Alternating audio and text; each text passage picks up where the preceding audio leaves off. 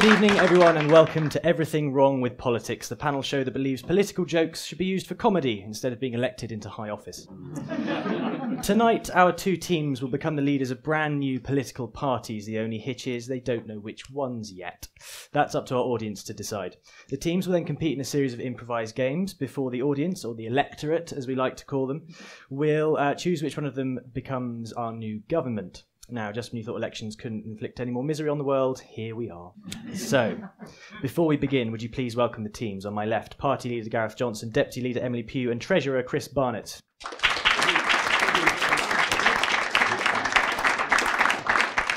And on my right, Party Leader Brian Murray, Deputy Leader Matthew Doherty, and Treasurer Alistair Sanderson.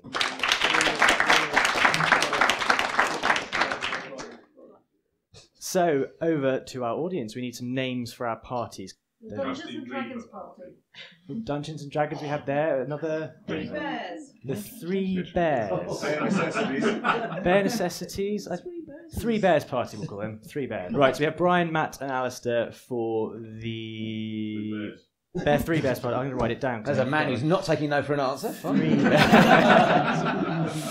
And we have Gareth, Emily and Chris for the Dungeons and Dragons party. So let's begin. Our first round is called Party Manifesto, and this is played by the party leaders. This is a chance for them to introduce their parties and to outline their key policy pledges. Gareth, you're up first, so will you please introduce the Dungeons and Dragons party? Yes, I'd like to say that I am the leader of the Dungeons and Dragons party. And if you vote for us, then you will feel like you have rolled a 20 on a D20 and scored a critical hit with your vote. Now, we absolutely will encourage that in all schools there is compulsory teaching of magic spells, and not just simple ones like Magic Missile, like the really good impressive ones that have colours everywhere and everything. We also believe anyone should be able to be a thief if that's on their character sheet. If it's not on your character sheet and you try and pickpocket someone, then frankly you should be arrested. But if you quite clearly put it on your character sheet, I think that's fine. Thank you very much, Gareth. Gentlemen of the opposition, any questions about that manifesto? Oh, this is like shooting fish in a barrel. It's Sorry. Just a bit nasal there. I'll take some water. How do you hope to ever implement any of your policies if you're like eternally stuck in your bedroom with your smelly socks? You're never going to get out to do anything, are you? No, you see, that's a stereotype, and if there's one thing I'm 100% against, it's lazy stereotypes of Dungeons and Dragons players. You're never going to get out to do anything, are you? Like, unless Mum makes you some sandwiches. Well, actually, they're very good sandwiches. They're cheese and pickle, and that's my favourite, so that's absolutely fine. Thank you very much, Gareth. Brian, over to you. Would you please introduce the Three Bears party? I would indeed, Dario. So, once upon a time, there was a really lovely political party. And if you're sitting comfortably, I'll patronise you. There was a big, brave, strong daddy bear. Let's call him me. There was a mummy bear. That's you, Matt. And there was a little baby bear. It's Alistair. Yeah. No, actually, don't. He's a bit of a bastard, really. So, we have formed the Three Bears Party because we think every policy should be not too right-wing, not too left-wing, just right in the middle. A bit like the Liberal Democrats, but with a bit of charisma. Sorry, I'm getting a little bit dry here. Could I just... No, that's not right. That's better. That one's been stolen, by the way. Has it? This one? Yeah. And I'm smashing now. Well, thanks very much. I have to say, Goldilocks once broke into my house. I thought, never mind the porridge, where's the bloody video? And that one's just right. So vote for the Three Bears Party. Thank you. Thank you very much, Brian. Dungeons and Dragons party, your thoughts? We're not that impressed with your comments towards Goldilocks. And you support thieves? Is that If it's on their character card!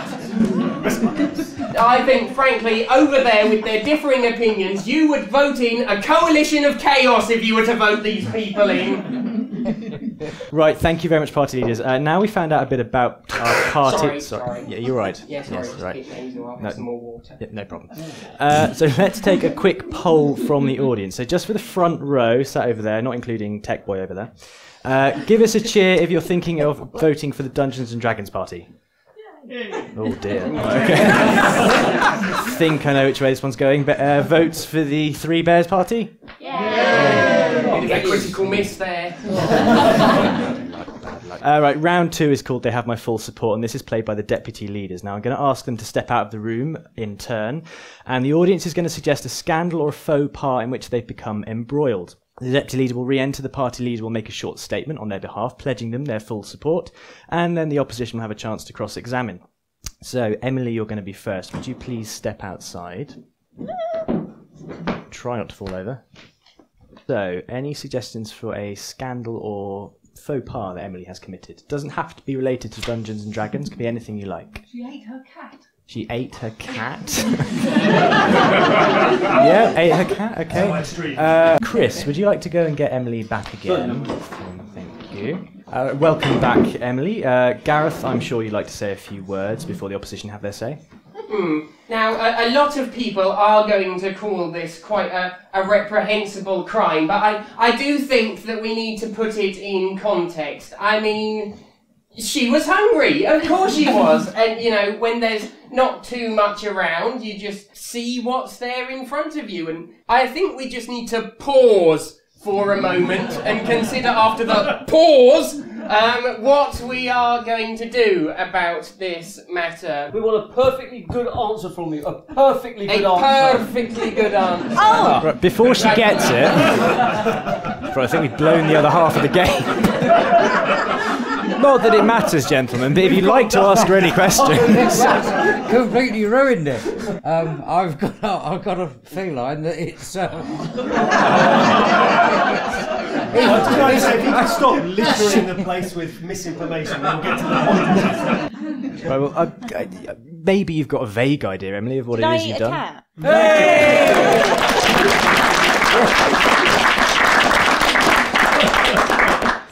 Very well done. Right, Matthew, it's your turn, so if you'd like to step outside. Sorry, I'm Matthew, all right. I'm going. Right, presuming his little legs have got him to the end of the corridor. Any suggestions for what Matt might have done? Ethnic cleansing of the Wombles.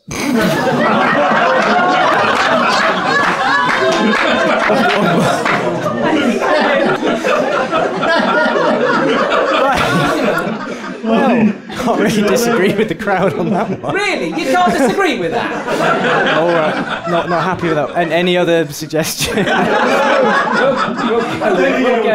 I think that's it. Alistair, if you'd like to go and get him. Goodness me. Alistair, if you'd like to go and... Yeah, absolutely. You sick man, Good luck, Brian. Before we go any further, I'd just like to say that we have rehearsals this afternoon. Yes, we rehearse improv. And what I was caught doing this afternoon, make your hair curl, so this can't be any worse. Come on in. Oh. I think it might. Yes. Right, Brian, obviously quite a serious issue we've got to deal with here, but I'm sure you'll do your best to defend your deputy. Yeah. It's a little bit of a tricky one, I'll be honest. It's been a bit of an annus horribilis for Matt, who, contrary to the beliefs of the Three Bears party, doesn't do things by halves. And he is basically, obviously you may not recognise him, he's had plastic surgery. The man who was formerly the butcher of Wimbledon Common has almost completely... Serious matter. He's had to virtually completely shave his head so he cannot be identified. Audio footnote. Matt has very weird hair. So he's thought of going to a number of places to escape justice. Bulgaria.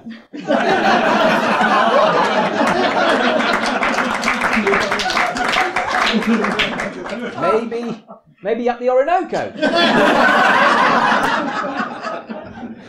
But no, we must give it to Matt. He has returned here to face justice in front of the International Court of Human Rights for and furry animals. It's not just the death toll, the sheer unimaginable death toll that we have to think about here.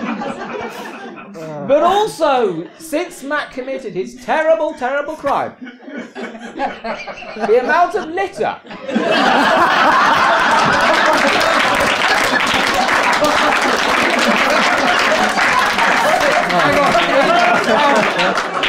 No wombles were harmed. No wombles were harmed at all.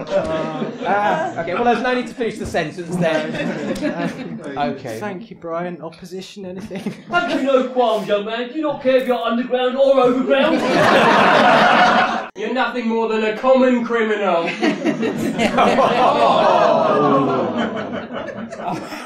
Matt, any ideas what you might have done? Well, I'm having sort of several rather vivid mental pictures of rather extreme, mainly sexual acts with wombles. Bloody Bulgaria, like Orinoco, both wombles. It wasn't wombles we were complaining about. Yeah, includes the womble. We only heard about the death toll. We didn't know what happened beforehand. My sickness knows no bounds. Come on, hey, look, I'm a friend of yours, aren't I? No, I don't. It's still Womble's Cape that I'd massacred maybe a.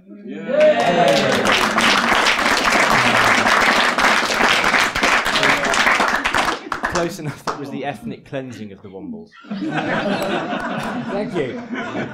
I did it. Yes. Right, well, they both got it right, so we're going to have to pick a winner. Now, in the interests of equal representation, I'm going to select a member from our audience who represents the diverse cross-section of our society. So, white bloke in the front row there.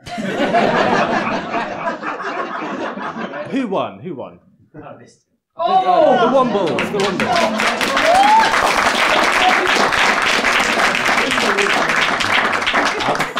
Very well done, Matt. Not the wombles, but well done on round. Round 4 is called Fake News and is sponsored by the Daily Mail. Now, each of the party leaders is going to make a short speech. Now, in that speech, there are 4 statements. 2 of them are true, 2 of them are false. The opposing party will then respond and identify which they think is the truth and which is the fake news. Gareth, would you like to present your speech, please?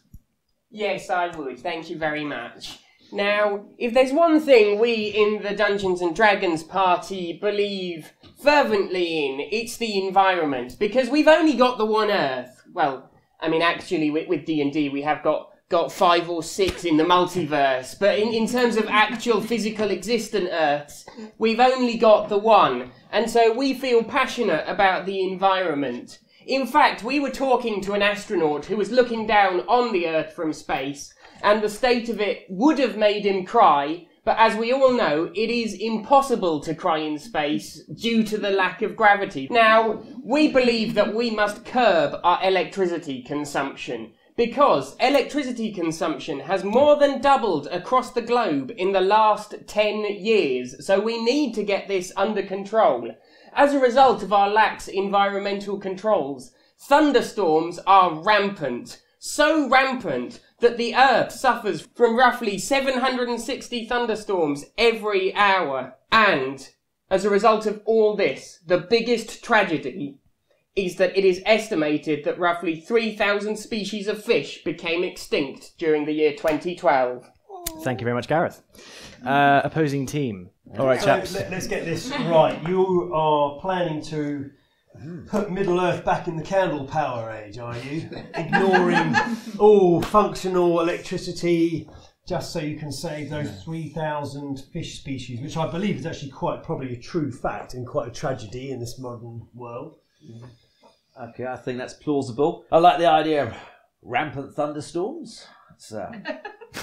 That's your business, none of ours. His curry last night. Yeah. There's a lot of electricity in my bedroom, and not just when I take this jumper off. I can also, I'm looking at the team here, I can also well believe that the amount of energy the world has consumed has doubled in the last 10 years. That could be possible. It's frightening, but it's possible. I think the idea that you can't cry in space and the rampant thunderstorms can't be true then. So you thought you were going to do badly in that round? Yes. You were right about one thing. And just that one thing. Yeah, all wrong. All completely wrong, I'm afraid. It is true that the Earth suffers roughly 760 thunderstorms every hour, and it is true that it is impossible to cry in space due to the lack of gravity. It is not true that global electricity consumption across the globe has doubled in the last 10 years, and it is not true that roughly 3,000 species of fish became extinct in 2012. Well, all I can say is thank goodness for that. I'm glad we got that wrong. Yeah. It isn't as bad as we thought. Yeah. You might be better at trying to flummox the other team, so Brian, could we have your speech, please? Right. Okay, well, thank you. Well, obviously, it's been a very interesting week in the news. The new Wonder Woman movie is out. But did you know that the man who invented Wonder Woman's lasso of truth also invented the lie detector? It's been a week with some work-related problems. A US Navy jet pilot has been facing a court-martial for using the vapor trail from his jet to draw a penis in the sky.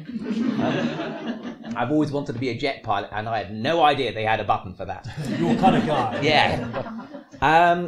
Also, the BBC has been in trouble. As you may know, they've tried to remake Porridge. It's not doing terribly well. But there's a leaked memo that was released on Wednesday showing that they're still planning Series 2, but what they're going to do is replace the lead star Kevin Bishop. So far, replacements proposed in the leaked memo are Hugh Grant, Christopher Biggins, and Nazanin Zaghari-Ratcliffe. So the... Thank you. That one. One person read the news this week. Exactly. That punchline took longer to write than my universal credit. Okay. Now, where was I? Okay, so stuff in the news. Oh, yes, sorry. And it's also been a bad week for a meteorologist from the American Weather Station headquarters of the United Counties of Kentucky. He's been caught issuing meteorological reports in which he has repeatedly referred to particularly thin and wispy cirrus clouds as Donalds after the president's haircut. He has actually been found out, and he's been publicly censured on Donald Trump's Twitter account for that. So I think those are those are my 4 facts. Thank you very much, Brian. Over to the Dungeons and Dragons party. What do you think was true and what was false? Well, quite frankly, I think that Brian would not have gone to the bother of making up such a specific location for the meteorologist who had the Donald Trump hair remark. So I'm going to say that is true because I simply don't think that Brian would have made up that location. I do not believe that anyone would be so reckless as to create a penis vapor trail. I mean, in the sky with a jet plane. I also believe that the person who created Wonder Woman's lasso of truth was indeed the inventor of the lie detector, and thereby, by a process of elimination, I believe that Brian's porridge replacements, which frankly is a disgrace from that party over there, is just fake news that he's trying to throw about to discredit porridge. Thank you very much, Gareth. 2 right. Well done. Oh, very good. Could I just say, you should have been able to get the location because the American Weather Station headquarters for the United Counties of Kentucky stands for "Aw Shucks."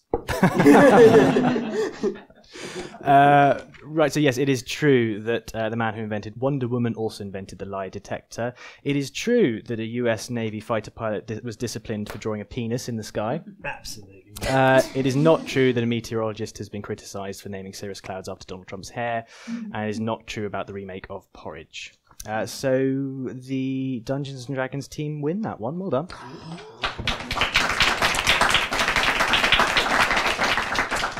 Now, round 5 is called Corporate Sponsor, and this is played by the party treasurers. So, to support their very expensive campaigns, our parties are about to welcome new financial partners, which the treasurers will announce. Can I have a suggestion, please, of a new sponsor for the Dungeons and Dragons party? Sports Direct. Sports Direct. Yep, we'll go with that one. And can I also have a suggestion for a sponsor for the Three Bears party? Red Riding Hood. Sorry? Little Red Riding Hood. Little Red Riding Hood. Mm. Yes, all right. Little Red Riding Hood. Has she got a lot of money? No, and you've taken it all from her, you bastards!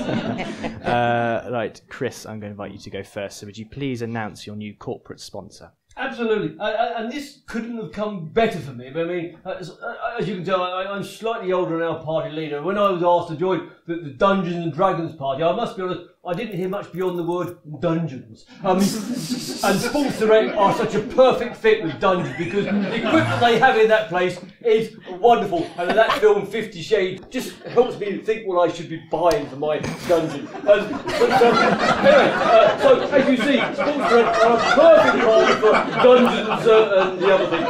And we will be working hand in hand, cupped together. Well, let's just say it's going to be a perfect partnership.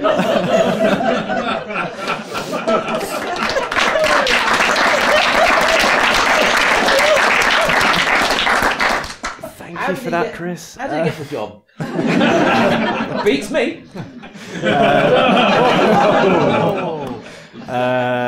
Three Bears party, any comments on this new sponsorship deal? Sounds good. We're just afraid that your treasurer will be too tied up to actually attend to public matters. If he does, we'll whip him into shape. Yeah, exactly. Sorry. Yeah, the party whip should be in Parliament, not 6 feet underground.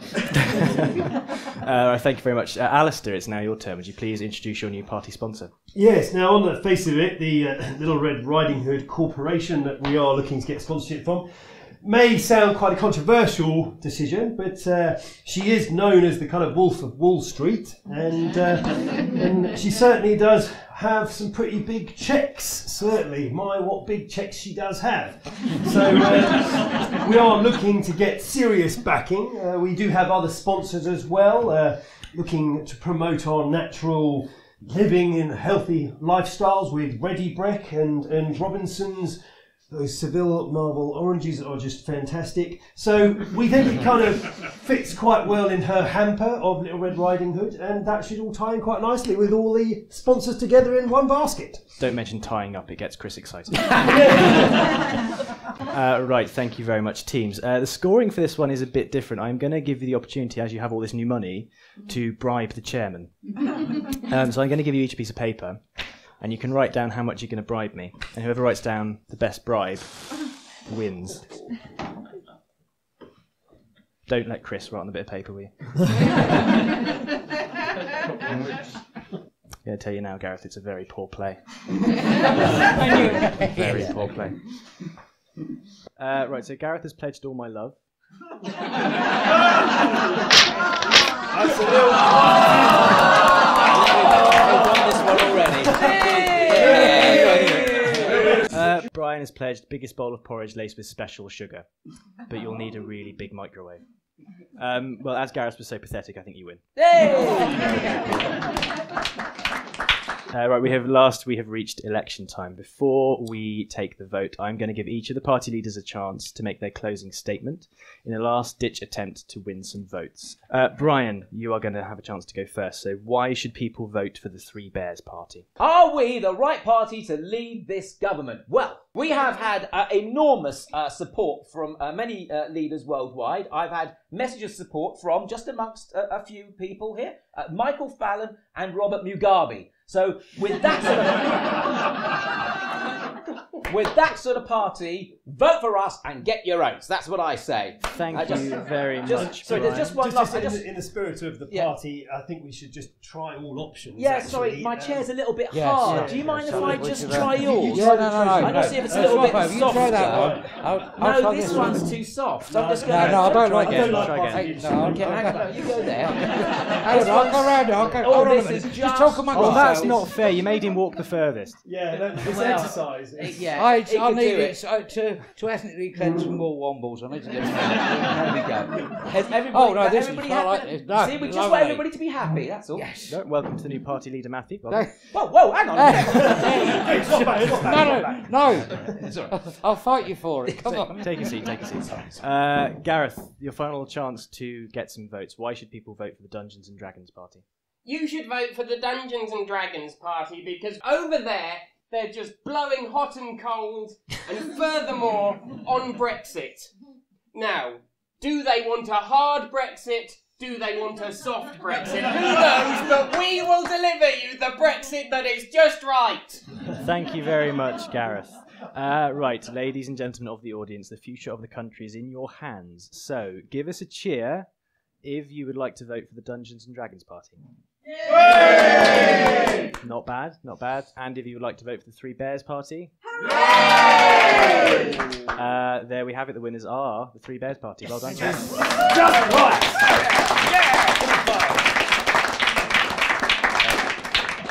Pause the celebrations, chaps. We just heard Vladimir Putin's not happy with the results, so congratulations, Dungeons and Dragons.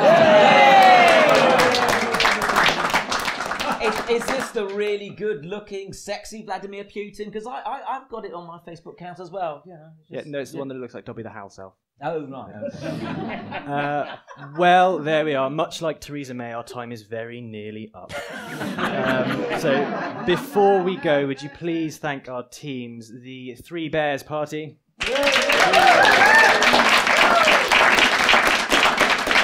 And the Dungeons and Dragons party. Thank you very much for listening. Until the next time, good night.